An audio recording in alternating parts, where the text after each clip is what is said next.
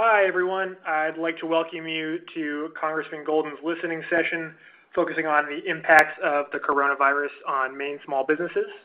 If you have comments or questions you'd like to share with the Congressman or one of our guests throughout the call, please dial *3 at any time.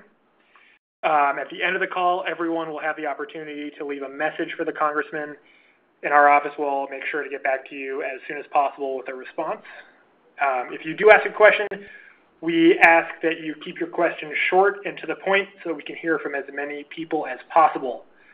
I'll turn it right over to Congressman Golden now.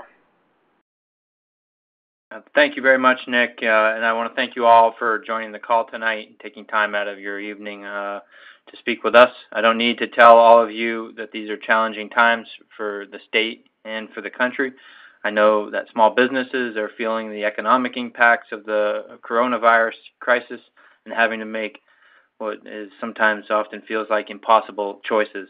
And the next few months are certainly going to continue to be very tough for many of us, many small businesses, and many people in the community. It must feel like there are often more questions than answers for small businesses right now. It's hard enough to manage a business without this chaotic environment that we're in, and one that has come upon us so suddenly and unexpectedly, which is why we wanted to hold this event tonight. I'm here to listen. We're all here to listen. The people joining me on the line and myself will do our best to answer your questions and provide helpful information. We may not be able to answer every question right this moment, but if we can, myself and my staff are going to be making notes, and we will follow up with you to make sure we get you the best information possible. Tonight, we're lucky to have several guests with us who are going to lend us their expertise and their knowledge. Amy Bassett, the Director of the Maine Small Business Administration. Amy, just pause very quickly. On behalf of everyone in Maine, but also the people on the line, thank you very much to yourself and your staff at the Small Business Administration for the hard work that you're doing, the long hours, and the just incredible effort to try and make a positive difference here and to help businesses here in Maine. We really appreciate it. We're also joined by Dana Connors, the President and CEO of the Maine State Chamber of Commerce, Todd Mason, President of the Maine Credit Union League, and Chris Pinkham, President of the Maine Bankers Association. I want to thank each of them for joining us. We're all focused on helping small businesses weather this storm, and a big part of that work is clearly connecting small businesses with the federal resources that Congress has made available under emergency legislation passed in just the last couple of weeks. Among the most important provisions, I'm sure for many of you that you want to talk about, the Paycheck Protection Program, often referred to now as PPP, as well as the Economic Injury Disaster Loan. Many small business owners out there on the line could very well already be familiar with these programs, already be underway with the process of applying or waiting to hear back. Maybe some of you have actually heard back and are wondering about how to stay within the guidelines for keeping them forgivable. I'm sure we'll get into the specifics on the call as we go forward with your questions, so I'm not going to get into the depths of those details right now.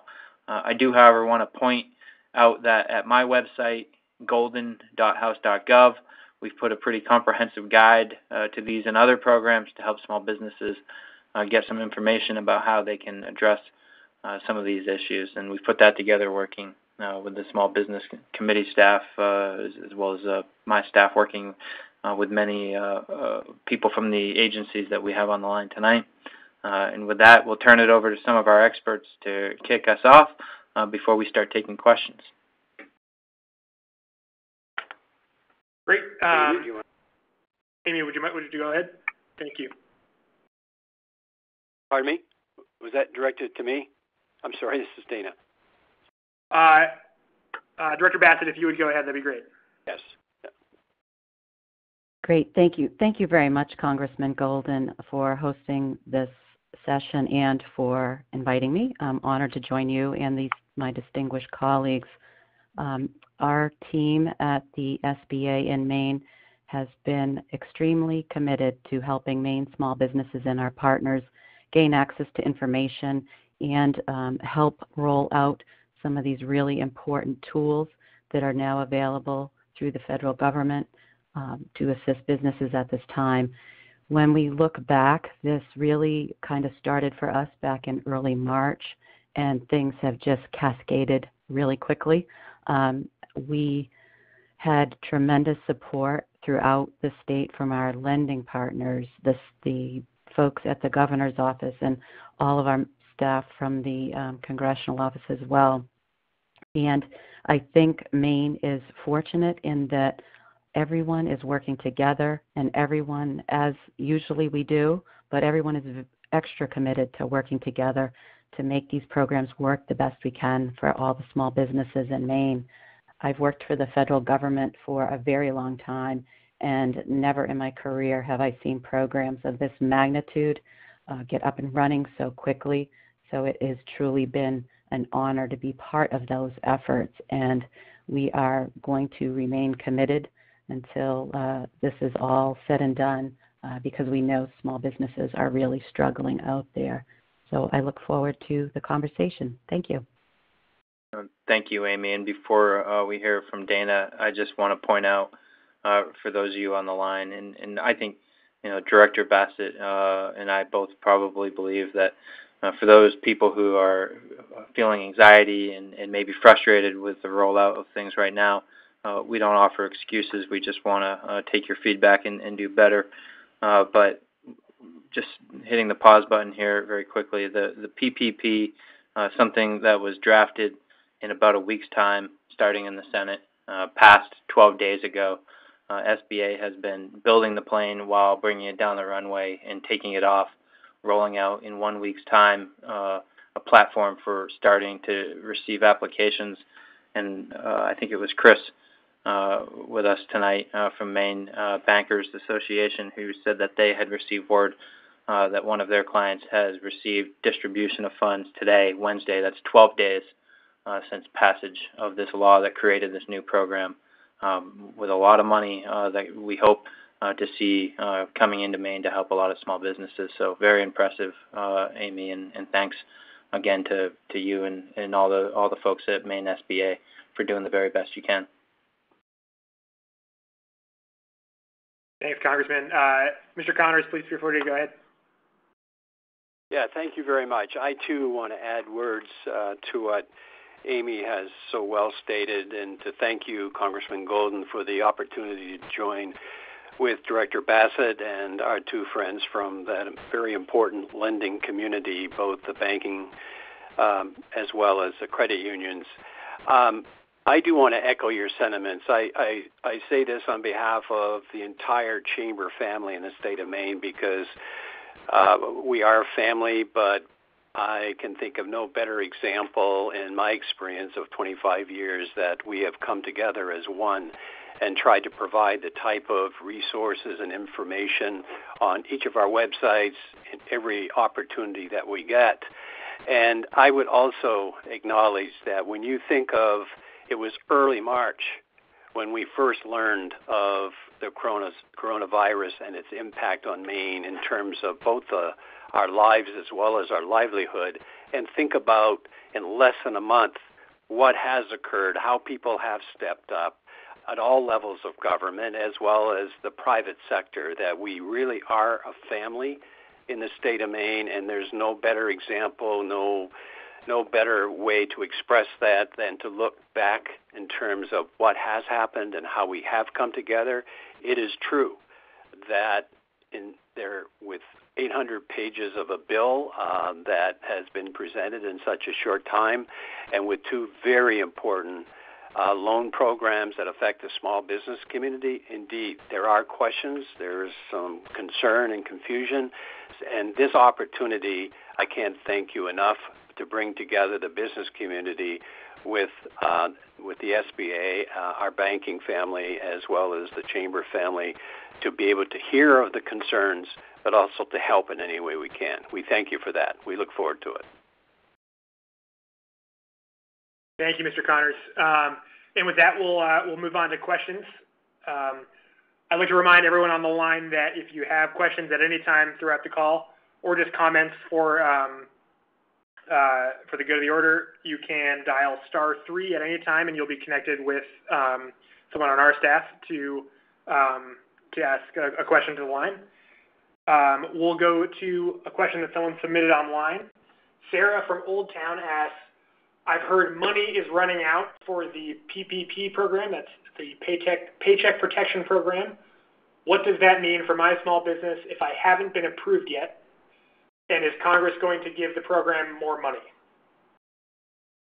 So, I will, do my best to take questions that obviously, like this one, reside in Congress with follow-up questions. I think between Amy and Dana, Todd, Chris, and myself will be able to figure out who might best be able to answer them. I'll speak right now to the prospects of more money for the program in Congress, and if Director Bassett has any insight at all into where the program stands in regards to the original monies put forward, I think roughly $360 billion, and how much of that has already been. I think for a lot of people, they're hearing things like, dollar figures applied for versus approved versus distributed. But in regards to if you've applied, you haven't heard back, you're worried that there's not enough money in the program right now, and will Congress do more? The Secretary of the Treasury has, working with the President's administration, you've probably seen, gone to Congress and requested more money for the program. They've asked for $250 billion in additional funding, and I don't want to I don't want to guarantee that it will happen, but I think that it is quite likely that we will see at least that much more into the program, and that we should see that happen quite quickly. I know that leaders have been calling for unanimous consent from the Senate and the House for this, although I have heard quite recently that there may already be some objections to a unanimous consent agreement, which would be required to do this as quickly as possible. And so in the absence of that, we may have to establish a quorum in the House anyway, and some of us would have to go down to Washington to support its passage. I have high confidence if that took place, the votes would be there to do this. People realize, I think, the stakes for small businesses all over the country. I wouldn't hesitate to go down there and support it myself, having done so just a little under 2 weeks ago myself when I went down to vote on the $2 trillion package in the House. So I think things look good. I will say that I personally just today sent a letter to leaders in Congress to share with them my concerns that even an additional $250 billion may not be enough to meet the actual demand, even within the confines of the program running through June 30th of this year. I've seen some estimates from some, I think, sometimes considered conservative groups like the American Enterprise Institute, saying that they think the real demand among the small business community could be as high as $1 trillion. And so if we were to do just 250, I think if they're anywhere near right, then we would still be short by quite a bit. So I think Congress needs to stay focused and be getting feedback from the lenders and SBA and the business community so that we can make sure that we are trying to meet the demand. Thanks, Congressman. We'll go to a question from Denise, who wrote into our online portal. We applied for an EIDL, I believe that's Economic Injury Disaster Loan. How long will it take to hear back, and how long to receive the payment? What financial criteria would exclude a business from receiving this loan or grant? From Denise. Amy, do you want to try and take that one? Sure, no problem. So this program became effective back on March 17th, when the official disaster declaration was received. And Maine was extremely fortunate that the governor and her team was able to quickly gather the necessary information and get it in. And Maine was actually the first state in the country declared a disaster, and making Maine the first state eligible for economic injury disaster loans. So at the beginning, we were having great success with some prompt service and things, but then quickly, as things I mentioned cascaded, by the end of that week, every single state in the nation had received these declarations, and it became very evident that it was just a huge influx of loan applications and inquiries. They have revised the online portal, and I want to make sure anybody listening that if you applied very early on and did not reapply, the advice is to go back in and reapply, because the online portal now it's very streamlined, asks for a lot less information, and it also will enable the applicant to check a box so that you can be considered potentially for the economic disaster loan advance. And those advances could potentially be up to $10,000, and potentially a portion of that could be forgiven as well. So we want to make sure that anybody who didn't apply in that avenue did. My team has been fielding calls for a long time since this all started, looking for when folks might get an answer. And I know that people are desperate, and I know that people need the money. And we unfortunately don't have access directly to the system ourselves, but we are providing whatever support we can to get answers from their customer service. But a good number, I apologize, I didn't have a chance to grab the data, but last time I looked, we had close to 100 economic injury disaster loans approved in Maine, so they are getting through the system. And I know with this new online portal, things are going to be sped up. It is a loan. We heard that early on that people were concerned. There is a certain level of lending criteria, but it is generous because we know people do not need a lot of extra added debt. We know that businesses are struggling and can't pay additional debt. So as far as the lending criteria, SBA has really tried to be as lenient as we possibly can while still being a good steward of the federal dollars. Thank you, Director Bassett. And something I've been, I had heard, and I thought it might be helpful for people, maybe if you could confirm. I had heard that with the EIDL program, that if a business applies for that loan and is approved, that they have quite a period of time to choose whether or not they even want to take that loan out. And that if they chose not to, there'd be no financial penalty, and there is no fee to apply. So some people may consider applying, but then waiting to see, where they're at and how things go in the next couple of weeks. Is that accurate? Do you know how long people have to decide if once a loan has been approved? How long might they be able to just kind of wait and see before deciding whether or not they actually want to accept the loan? That's a terrific point because there is a lot of flexibility there. So once that business is approved for the loan, they actually have up to 6 months to make that decision before they have to actually have the loan dispersed. So they have 6 months from the date of approval to make that decision. They can also decide they may want to take less. The collateral requirements and all these kinds of things are a little bit less stringent for the smaller loan amounts. So the businesses have that flexibility.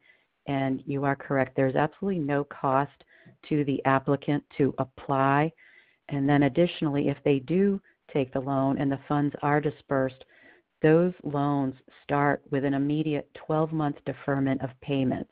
So again, SBA is recognizing that these businesses, it could take quite a while for people to recover, and we don't want that extra loan payment to hamper that. So once that loan closes, the business would not make an initial payment for 12 months after the loan is closed. Thanks, Director Bassett. I want to remind folks who just joined the call that if you have a question or a comment, we would love to hear from you. Please dial *3 at any time to ask your question. We'll go now to another online question from Jack in Greenville. Jack asks, which banks and credit unions are currently participating in the PPP? Where can the general public find a list? So I'm going to open this one up to everyone because I have a feeling like there might be multiple places where people could go for that information. I don't know if we want to start maybe with Chris and Todd, and then I'm sure the SBA has some feedback as well. Thank you, Congressman. This is Chris Pinkham from the Maine Bankers Association. There are 30 retail banks in Maine, and as of this afternoon, 27 of them are currently accepting applications and enrolled in the program. I would suggest that if Jack, who raised this question, has a relationship with a bank or a credit union, he would be advised to go directly to them first. There's a real advantage if there's a relationship that's already been determined, and particularly if they're a credit customer, that expedites the process. Congressman, hello, this is Todd Mason. Dana. Okay, go ahead, Todd. Hello, this is Todd Mason, president of the Maine Credit Union League, and I want to echo Chris's comments. Please check with your credit union or your bank first. They have your best interest at heart, and they're just a first good resource to go to. We have 55 credit unions in Maine, and as of today, I believe we had just about half that are supporting the PPP program. And importantly, and I know this is working in a similar fashion for the banks, new financial institutions, new credit unions are being added to that list on a regular basis. So please check with your credit union. Please check with your bank. This is Dana Connors with the Maine State Chamber of Commerce, and adding to what has already been said, there is no question that if you have a relationship, you go to your lending agency. But in addition, if you want to find out a list of those currently, as well as we keep them up to date, you can go to the State Chamber's website, which is mainechamber.org. That's mainechamber.org, and you'll also find links to your local regional chambers, which they also provide for those within their region.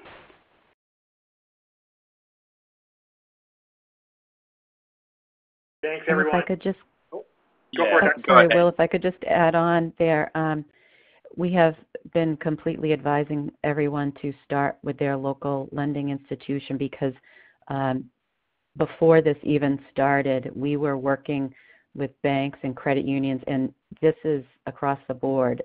Many banks deal with us and many credit unions deal with us on a regular basis, but even those that don't, we're wanting to know how to sign up. So we worked really hard in advance of the rollout, and we still are trying to assist those banks that aren't as familiar with us because we know they want to be able to offer these loans to their customers. So really, it's going to be almost every single lending institution in Maine that ends up working with us, I think, on this. Thanks, Director Bassett. We're going to go to our phone lines now.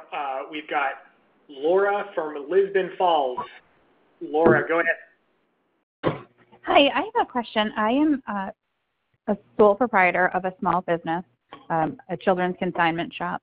Am I eligible for any type of funding or unemployment being self-employed with no employees? Thank you, Laura, for that question. And I think maybe anyone can try and answer this one, but Amy, you might be in the best position. Sure. So as a small business owner, you do have the option of both programs, the Economic Injury Disaster Loan or the Paycheck Protection Program. I think what we're seeing since the PPP has rolled out is that a lot of businesses are looking there to see what could be covered and be eligible there, because if the most you can do with that is payroll expenses, then there's a tremendous benefit in that loan forgiveness piece. And what we're trying to remind folks, because there's, again, a lot of information out there, but what the PPP program was really designed for is to help businesses survive and to keep their workers paid. So when these businesses need that immediate cash flow help, this program is really what could be very beneficial. So just because you own your own business, you're still an employee of that business. So you could still qualify for a PPP loan. If that, there were other needs that may not be met by that program, you could certainly be eligible for the economic injury disaster loan as well. But we are seeing a lot of businesses really trying to fully explore the opportunity to take advantage of the PPP program at this point.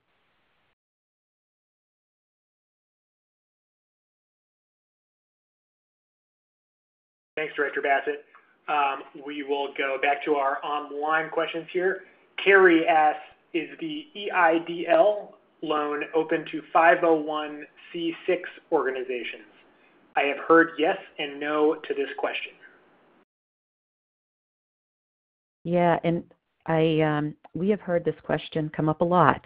This isn't a new question for us, and because normally with SBA loan programs that my team and I deal with on a regular basis, SBA loan programs are not open to nonprofits. So economic injury disaster loans are, as well as certain nonprofits under the PPP.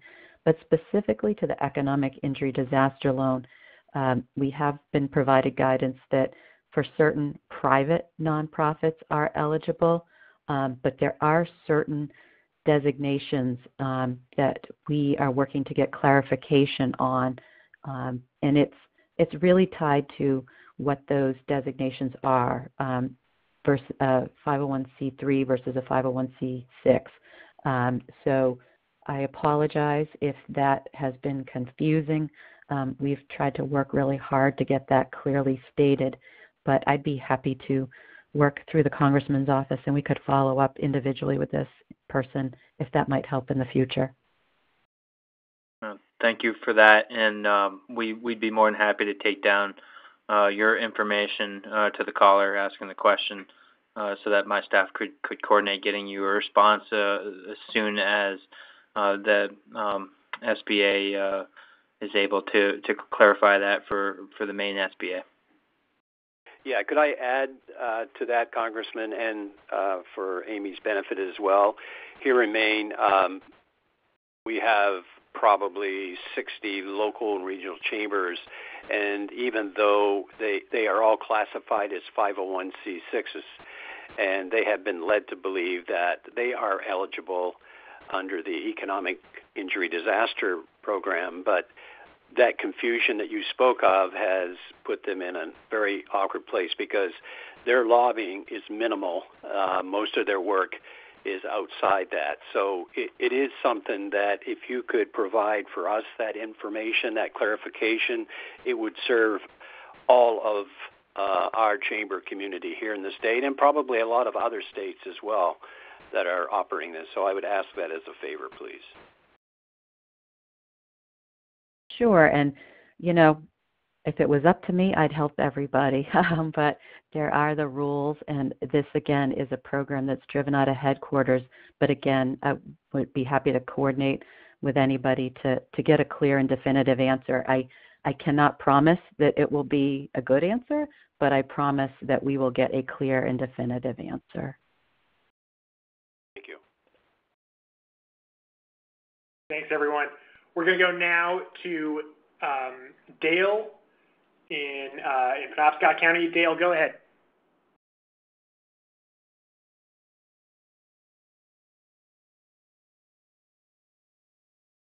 Dale, are you with us? Yes, I'm in Brewer. A question about the PPP. We have been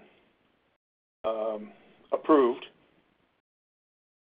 but I'm led to believe by our lender that we need to rehire our entire staff immediately upon closing. That means that there's 7 of my staff members I've let go for the time being, keeping only 2 so we can do urgent care only. Question is, can I just simply bring these employees back as we need them, as mandates are lifted, or do I have to hire the entire staff back?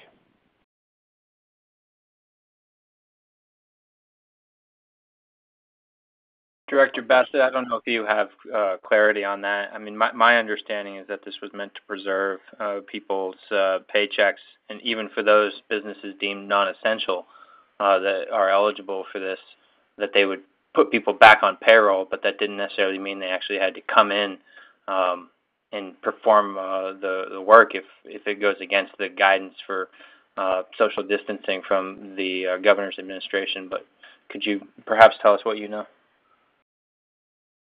Sure, absolutely. This question comes up a lot. So because in order to qualify for loan forgiveness, at least 75% of that loan must be used for payroll costs. And there is a requirement that once that loan closes, there are up to 8 weeks to utilize those loan funds for payroll costs. We do recognize that many businesses will remain closed due to no fault of their own.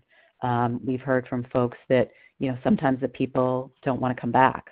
But that is the way the program was designed. So, and it is that those funds do need to meet the payroll costs. So if it needs to be an adjustment to the loan amount, that could be an option. But again, the intent of the program really was to get wages back into the hands of the employees, and so that the small business owners didn't have to. There are, as I mentioned, this was a $350 billion program that rolled out in a week, and there have been more fine-tuning details that have been coming out along the way, and I'm sure there will be more to come. So certainly stay tuned to the Congressman's website and also the SBA website or the Treasury Department website. It's our hope that they'll come out with some additional tools or guidance to really make it easier for businesses and their trusted advisors to give them some guidance exactly on how to meet the criteria so that they can maximize the benefit of the loan forgiveness. Thanks, Director Bassett. We're going to go now to Linda up in Van Buren. Linda, go ahead. Hello? Hello? Hi, we can hear you. Oh, okay. About that 75% that we have to keep our employees, like I open in March and I close in October, and the number of employees this year are less than last year because of the coronavirus. So is there an exemption for businesses like mine? So I would say that, certainly, you may adjust the borrowing amount. And again, you can get the loan and it can be used for other certain purposes, but people are just very focused on the loan forgiveness piece. So those are the criteria that we just mentioned for the loan forgiveness piece. But let's say that perhaps the whole loan cannot be forgiven. And then when that portion of the loan that could not be forgiven converts to a term loan, those rates on that loan are extremely favorable. So that loan that cannot be forgiven becomes a term loan with a fixed interest rate of 1%. It's a 2-year note.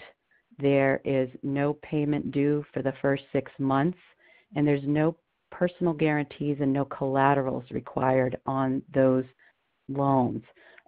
There's no fees to the borrowers, and there is also no prepayment penalties if the business does want to pay that off. So I know, and I certainly understand why people would want to maximize that loan forgiveness, but I did want to be sure that we talked about what if it couldn't all be forgiven. What might that look like too?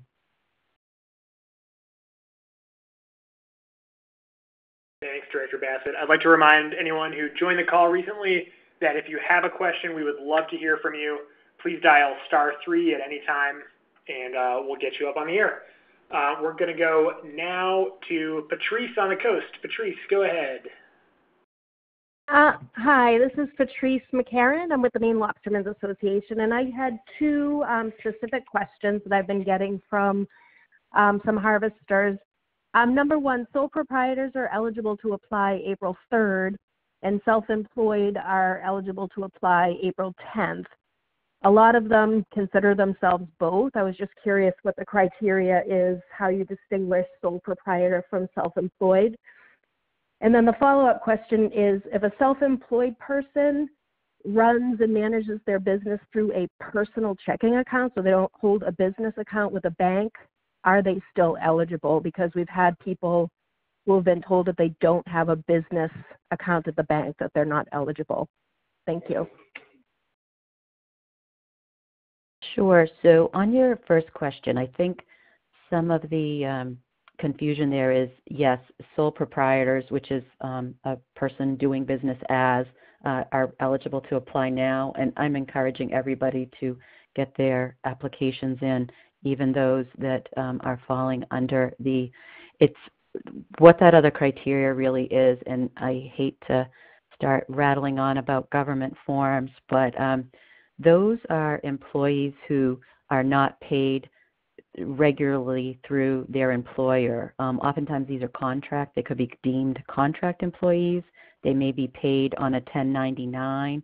And I think we need to, I've been on a couple calls today, and I know this is causing some confusion, but those employees, so if employees are paid with the 1099, that payroll cost cannot be included for a small business, but the 1099 person is deemed their own independent contractor, independent business for the purposes of the way this program is delivered. And so that is the group that has that little bit of a delay in the ability to apply. But we hope, and I have made note of this today, that we need to be providing a little more clarity around, because oftentimes these people don't think of themselves as a business, and so we need to help them with that kind of thinking that through. And then as regards with the checking account, every bank has embraced this, but ultimately it's that bank or credit union's decision, how they're going to sort of put some criteria on this. And while it doesn't necessarily mean anything if someone doesn't have a commercial checking account to me, there may be some process within the bank that they need to do something a little bit differently. But the other thing we have come across is that a lot of small businesses may not really have a good handle on their payroll records or what is needed in that regard.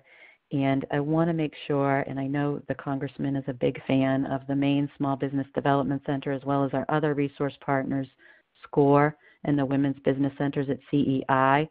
But I would all strongly suggest that anybody kind of needing a little help with these applications or figuring out the process, reach out to one of the SBA resource partners, because they can be really helpful in helping the small business put this together regardless, and they offer their services at no charge.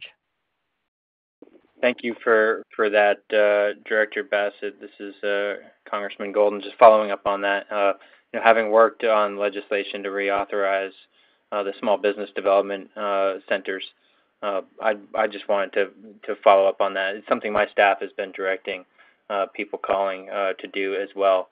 There are 11 small business development centers in Maine's 2nd Congressional District alone, and those are free services to business owners. If you call and you want help filling out an application for the EIDL or for the PPP program, they will help you and they won't charge you. I'm sure that they're experiencing an increased load in terms of calls from business owners, and they have only so many staff, but they will do everything they can to assist you. And I think they're going to be more important than ever in the months ahead as we deal with the economic fallout from the coronavirus. And also, Patrice, I just wanted to say hello.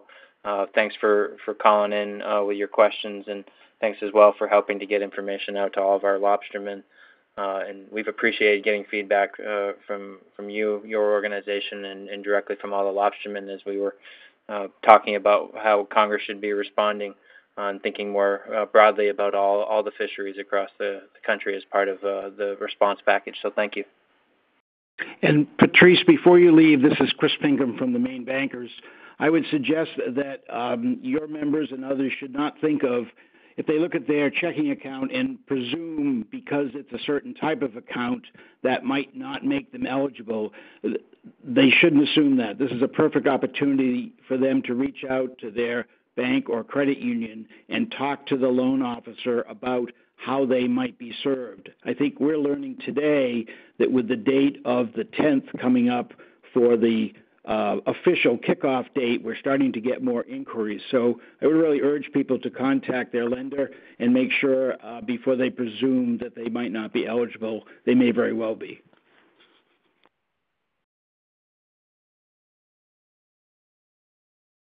Thanks, Chris. We're going to go back to our online questions. This is actually a good segue.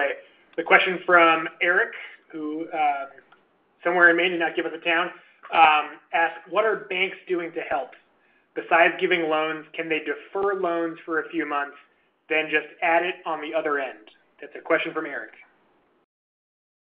Happy to answer that question. All lenders have a tremendous number of tools that they can work with customers.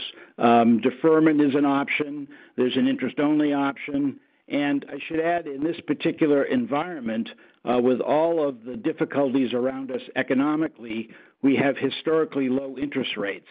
And as Amy pointed out, the 1% rate for the PPP program also is reflected in very low mortgage rates. So we have found as people have reached out to their lender, described their circumstance, and I would urge that there's not a one-size-fits-all, but there is ample room, and all institutions are willing to talk about how to work with their customers to make a success story out of where they are financially right now. Again, though, it takes communication, so reaching out before they're in difficulty or as they become fearful of where they're headed, that's the best advice that we can pass along. This is Todd, and if I may just add on to what Chris said. The Triple P program, the EIDL program, they are incredible tools to have in our toolbox and to provide to our small businesses around the state. And we're very thankful to have them. But there are many, many tools in that toolbox that our credit unions and our banks can pull out. And as Chris said, it starts with a conversation. And whether it's a payment deferral, it's a forbearance, which is restructuring a loan, whatever it might be, it starts with that conversation. And working with, talking with our credit unions today, we're learning that 100% of them are providing some form of assistance, some form of assistance or relief across the board. And they're all doing it. They're all unique. They're all doing it a little bit differently, but they're all there to help in some form.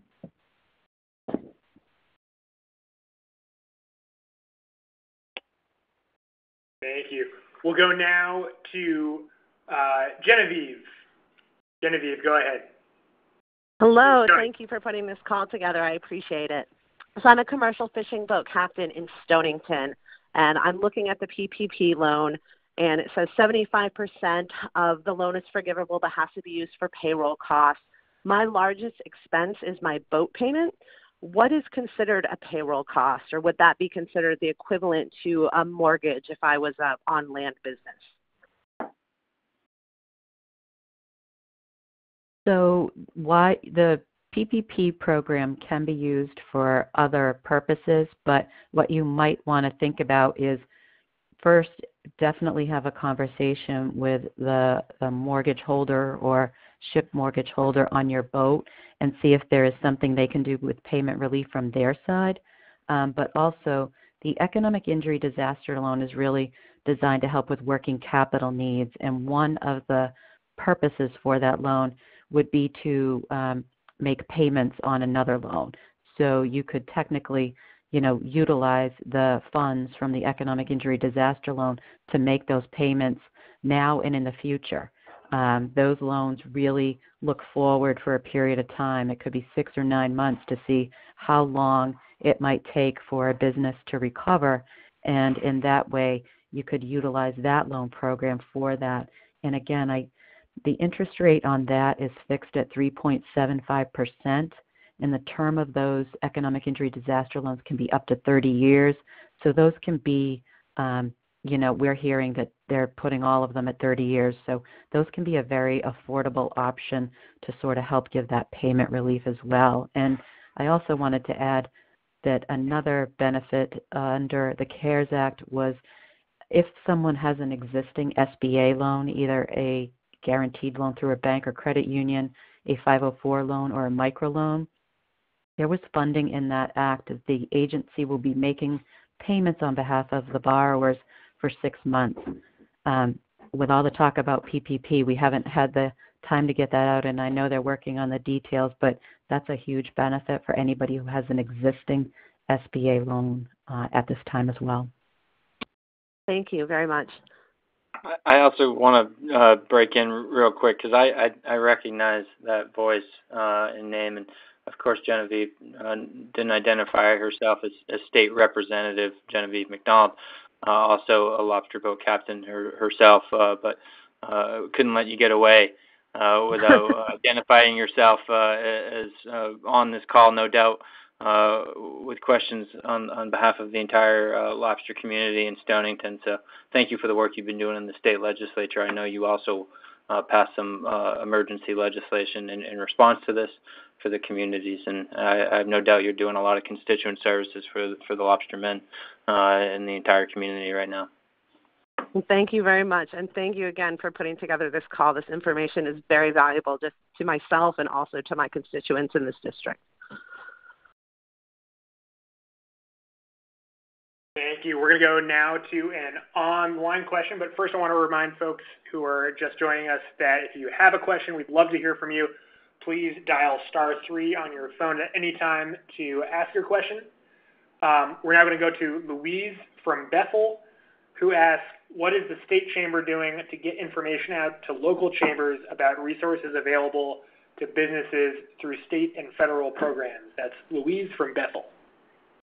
Well, Louise, thanks for the question. Actually, we have been working in strong relationship with local and regional chambers. We meet with them twice a week to talk about current issues. We have a website that is updated daily. Our Impact, which is our newsletter, goes out in the evening and is part of the local chamber review, as well as the news clips in the morning. There is an abundance of work that we do, and everything we do as a family. So you could go to our website that connects you to a local site, but our whole purpose is, and you spoke to it at the outset in your question, which was to get the information with something as significant as both the challenge and the opportunity that comes with these loans and the opportunities that come with them,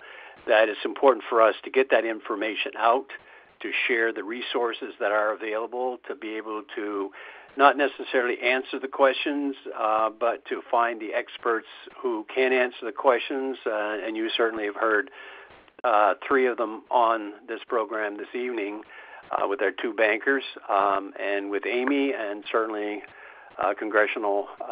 Congressman Golden has been front and center serving on the small business community in Congress, but also being there for us all the time. So I think there's a real family effort, and you could go to any of our chambers and connect with any other one. That's how close we have come together to try to get the information out.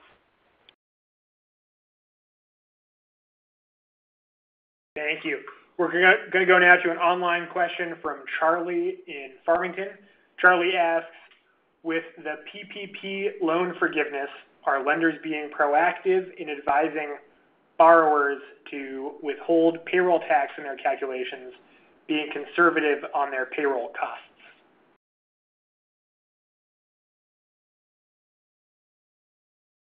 I don't know that a lender would advise that. Honestly, what I've been hearing, and I don't know that this is lenders advising them, but I think this is just sort of what folks think, is that an eligible business gets one shot at this.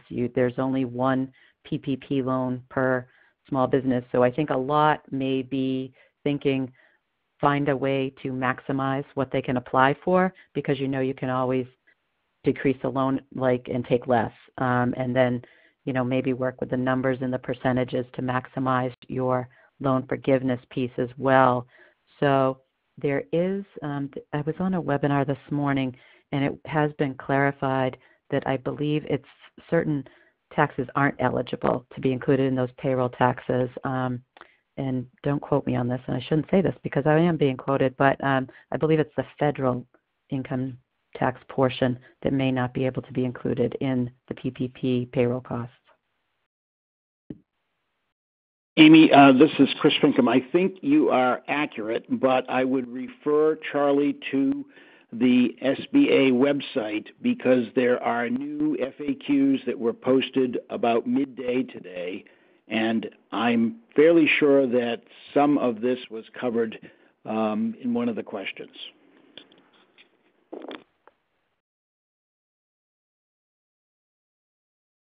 Thanks to you both. We're going to go to another online question. This one is from John. John asks, I own a building with a restaurant as a tenant. Should I seek funding to cover the lack of rent, or is that the responsibility of the tenant to get funding and keep up with the monthly rent payments? That's a question from John.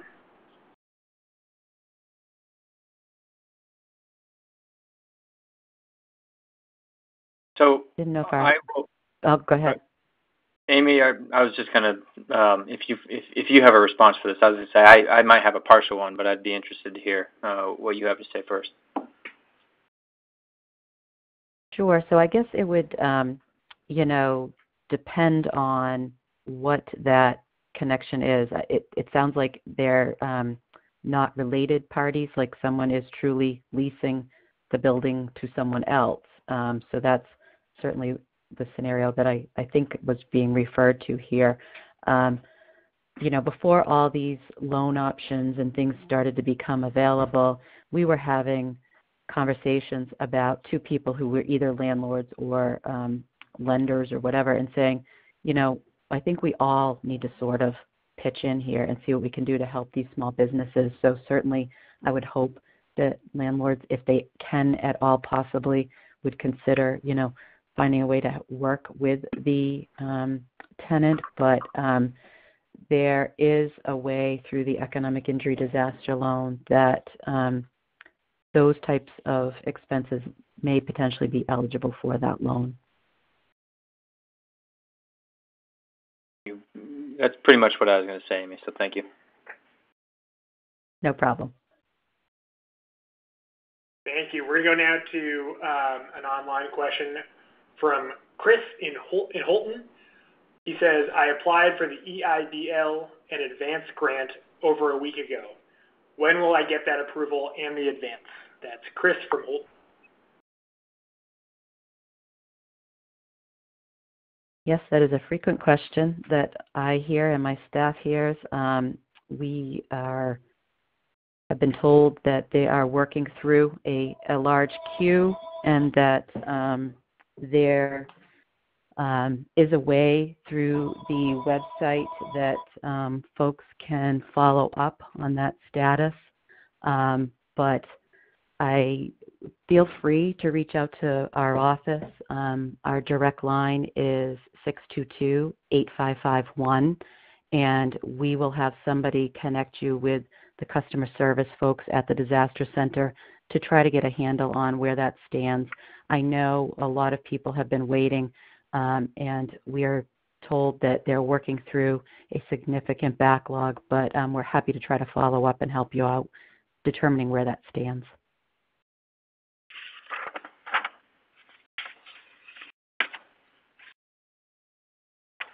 Great, thank you. As we get close to the end here, I want to remind folks, if you joined us recently, that if you'd like to ask a question, please dial *3, and we'll be sure to get you on the air. We'll go now to another one of our online questions. This one is from Leanne. She asks, how difficult will it be to prove you have met the criteria for the loan to be forgiven? That's Leanne.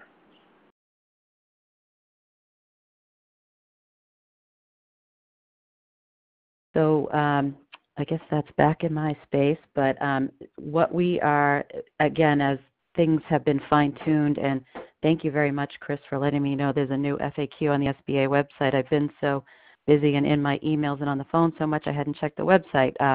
So that just goes to tell you how quickly things are developing and how quickly they're trying to roll out some of the clarification.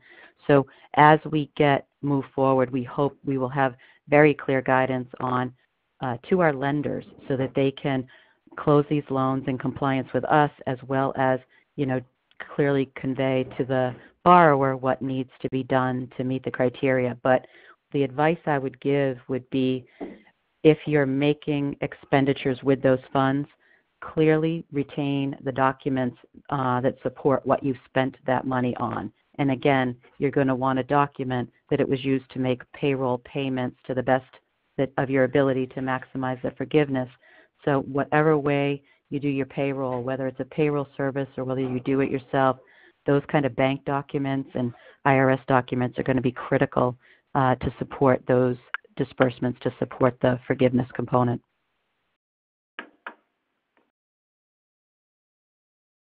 Great. Thank you, Director Bassett. We'll go to John here. John asks, I don't think this pandemic will be over in 8 weeks, which is how long a PPP loan is supposed to last an employer. What are the chances a Part 4 stimulus bill will extend the program? That's a question from John. Well, I'll take this one since it's more in the legislative side of things. I think that it's totally appropriate to wonder just how long the virus will be with us, and how long we might see some of these,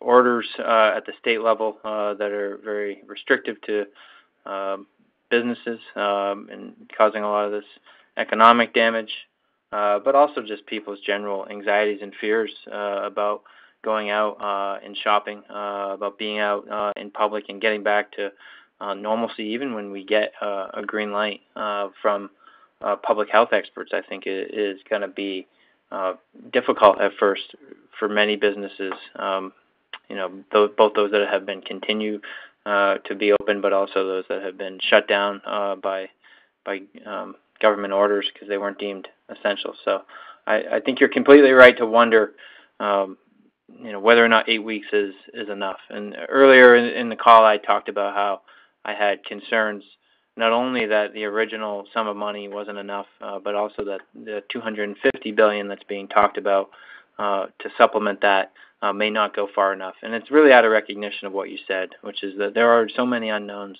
about how long it will take us to address the virus and get to a place where we can open our economy back up. And so I really think what we need is for Congress to remain flexible and really be communicating with groups like the Chamber of Commerce, with our lenders, with our local chambers, with business owners directly, our constituents, and also getting feedback from the Small Business Administration so that we see in advance what kind of action we might need to take with this program to keep it going if necessary. I think everyone wants to get back to an environment where businesses can just start operating and hopefully start recovering from the economic damage as quickly as possible, and we'll be there to assist you with that. But let me just say, the current discussions for the other additional $250 billion, really not looking to make a whole lot of changes to the program, other than to perhaps bring in some more potential eligible lenders, groups like CEI, for an example. However, I think that as part of follow-on legislation that may continue to be negotiated beyond, this week's actions. We hope that will take place this week.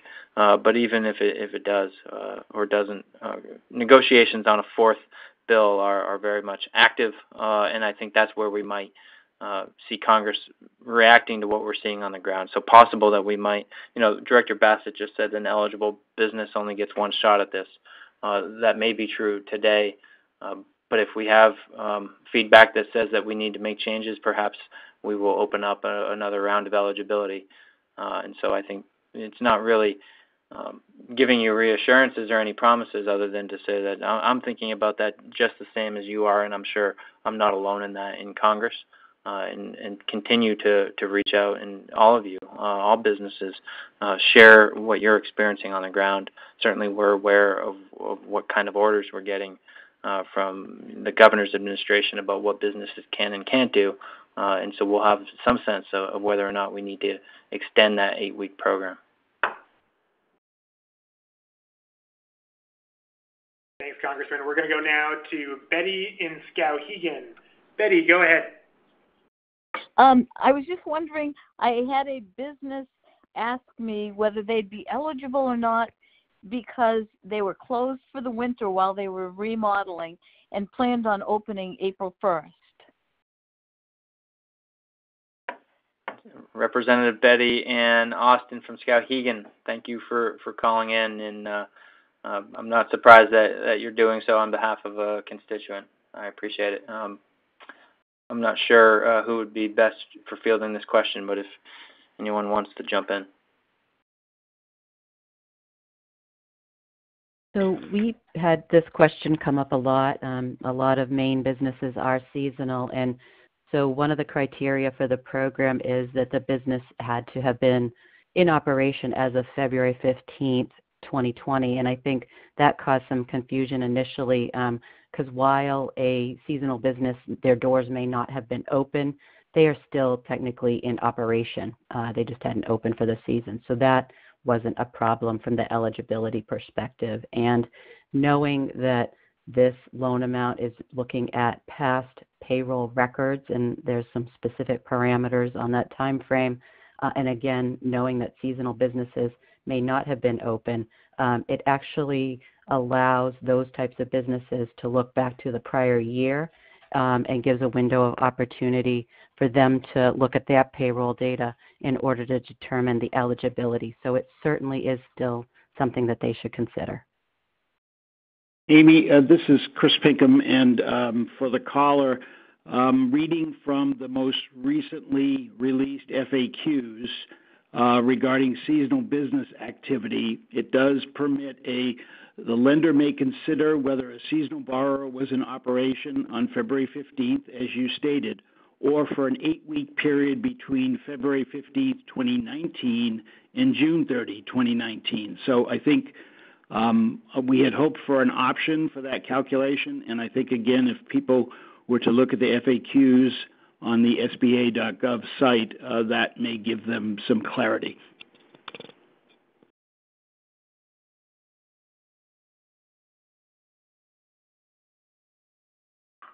Thank you. We'll go now to an online question from Charles. Charles asks, as a lobster fisherman and sole proprietor of my business, I'm concerned the value of this year's catch will be historically low. Should I preemptively apply for relief now or wait to see what the seasons bring? That's from Charles. A good question, Charles. Earlier, Director Bassett and I had an exchange to one of the first questions we received about the EIDL program, the Economic Injury Disaster Loan. And I think we discussed that there was, people could apply for that loan and then wait up to, I think the director said 6 months before deciding whether or not to use it. So that may be an option, that you could apply for the loan now, wait and see if you got approved, but having been approved, you could wait and see how the season went, because I'm sure you're looking to avoid taking on debt unless, additional debt unless that were necessary. But does anyone else want to weigh in on the panel as well?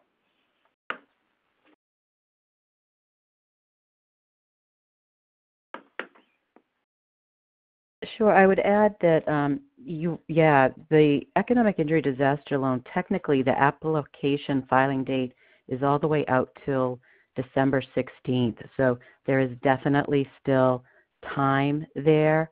But as the Congressman said, we have been advising a lot of people, and I know a banker would do this too, and a lender at a credit union. They advise businesses to think ahead and put pieces in place in case things happen. So you may want to explore your options to ensure that you'll have access to capital if you need it, should it not work out well.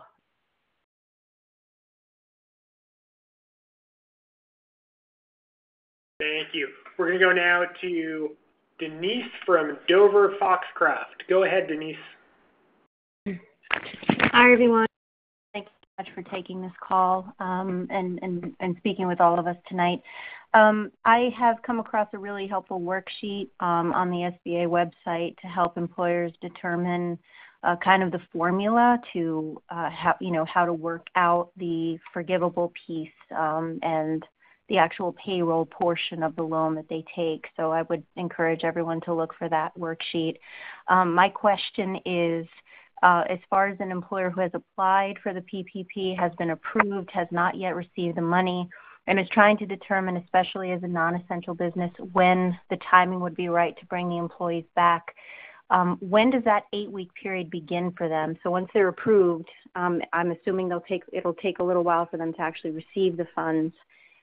Does that 8-week period begin at approval? Does it begin when they receive the funds? Can they wait and begin the 8-week period later on? And is there an expiration date to that 8-week period, or a date they have to use those funds for payroll by?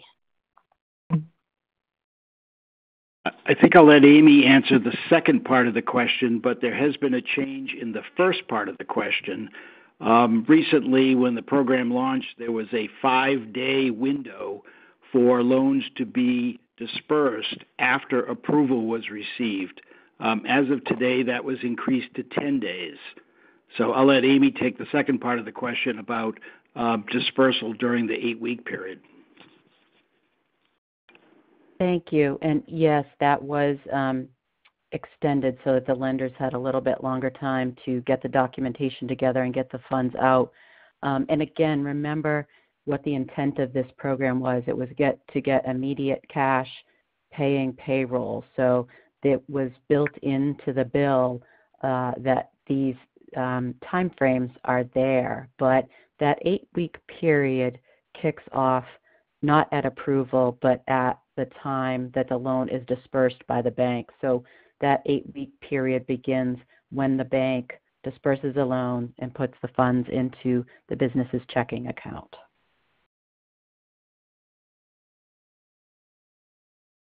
Thank you. This is going to be our last question of the evening, and I want to remind folks that at the end of the call, if they stay on the line, you'll have the opportunity to leave us a message, and we will be sure to get back to you with a response from the Congressman's office promptly. All you have to do is stay on the line after the call is done. We'll go to our last question, which is from Toby in Bucksport. Toby asks, my bank isn't participating in the PPP, but when I try to get a PPP loan from another bank, they tell me that they won't be able to help me because I don't have an existing relationship with them. Why is that? That's Toby from Bucksport. Well, this is Chris Pinkham from the Maine Bankers Association responding to that question. I understand that is a frustration. Banks and credit unions are regulated both at the state and federal level, and one of the requirements that we have to adhere to is the BSA Act, which is the Know Your Customer law. Because of that, people who we already have an existing relationship with are in our system. We have done our due diligence to meet the compliance requirements that the regulations have in place. That work would have to be done for a new customer from the start. It's a process. It does take a window of time, and I think most lenders felt they had an obligation to their existing customers to work with them first. Having said that, I am certainly aware that there are institutions who, once they get through the backlog, will be willing to take applications from non-customers who want to start that relationship. All I can really advise is for people to have patience. The flood of applicants in the first 5 or 6 days has been just astronomical. And as we've worked our way through with all the guidance of the SBA information that was available, some of which has been revised, and through Amy's staff in the district office, I think we're making progress. I think we're getting ahead of it. Now that the rules have been finalized for closing the loans, cash will be distributed. And as I reported earlier on, we've actually had, at least reported to us, the initial loan made. But I think there's good news ahead. And I believe there will be institutions that will make funds available to current non-customers who would become customers. Toby, thanks for the question. This is Congressman Golden. And Chris, thank you for the answer. And I'm sure Todd would have said the same. And I'm sure they would both encourage you to continue to reach out to institutions because, like Chris said, once they are through the applications with their existing clients, I'm sure someone is going to want to work with you. And on the congressional side, I remain committed to trying to make sure that we have enough funds available for all of the demand that's out there from small business owners. And I just want to say politically, there's been some discussion about whether or not lenders should receive some kind of signal from the federal government, from regulators, or from Congress that they won't be held liable for any funds that were dispersed to a fraudulent application. And I just, we have to balance the desire to get money out to people like yourself and business owners as quickly as possible with protecting you as taxpayers and not wanting to see your money go to waste, fraud, or abuse, which is why that requirement is there for banks to know their lenders. And so, it has been something that's been discussed. Should we try and speed up the process because people like you need help as quickly as possible, but also we recognize that we have an obligation to make sure that none of your tax dollars are going to fraudulent applications. And sadly, there are people like that out there. So it's a tough question, but I think we're trying to find the right balance. Thanks, Congressman. We're going to kick it back to you to close out the call here. Well, I just want to thank everyone for being on the line, for calling in, for your patience, and for your commitment to your communities, to your business, and to the people that work for you. I can't say enough how very badly I feel about the situation that you all find yourselves in, and want to do everything I can to help. I want to thank everyone for joining us tonight, Director Bassett. I just can't thank you enough. I'm sure you've had a long day for many days now, and you're going to continue to have them. And so taking the time in the evening to connect with business owners here in Maine and answer their questions is of great value, and I appreciate it. And thank you as well to Chris and Todd from our lending organizations. We really appreciate your taking the time and the work that all of the branches out there are doing and their employees. I've heard stories about lenders who were working all weekend, even on Sunday, trying to be as responsive to business owners as possible. So my thanks extended not only to the banks, but also to their staff on behalf of my constituents here in Maine. And Dana, thank you as well to all the efforts that the Chamber of Commerce is putting forward and will put forward. I think going forward as we work through the economic fallout from the coronavirus. I do want to point out to people still on the call, if you have questions, please go look up my office. You can go to golden.house.gov. We have information up there about all of these programs, as well as other resources like small business development centers that can help. We also have set up a small business response team, members of my staff dedicated to working to help connect you with these resources at SBA or connect you with SBDCs or other, trying to answer other questions you may have. And you can call our office, or you can email smallbiz, that's B-I-Z, smallbizresponseteam at mail.house.gov, and we will get back to you as quickly as we can. We also have a small business resource guide up on our website, similar to the one you would find at sba.gov. We'll be having another listening session tomorrow at the same time. If you want to listen, perhaps a different question will get asked, or we'll have some update that the SBA has received, over 24 hours. So things are constantly changing, and we're getting more and more guidance. So if you want to listen again, just call the same number you did tonight, or visit golden.house.gov/live. And thanks again so much to all of our participants. I cannot thank you enough for all the effort.